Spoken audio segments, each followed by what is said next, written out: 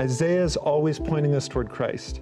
And I think for some of you, this might be an old metaphor and image, but you think about a negative from an old photograph where all the colors are reversed, right? Okay. So Isaiah is pointing us through Christ two ways. Sometimes by showing, here's what Christ will come and do. Sometimes by showing that negative image, that flip image, here's the absence and injustice in the world that points toward the need for Christ. Right. Christ is going to come in judgment. That's one of his messages. And he shows us, you want that. Because there's no judgment now. Nobody's driving here, right?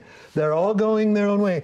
So sometimes we say, oh, let me read past the judgment. Where's the part where it says, yeah, my sins will be as scarlet, but they'll will be washed white as snow, right? Right. But I really think you get to know Jesus through both sides of that poetic strategy Isaiah has. If we jump ahead just real quick to verses 16 and 17, it talks about how the Anointed One, Christ, will come.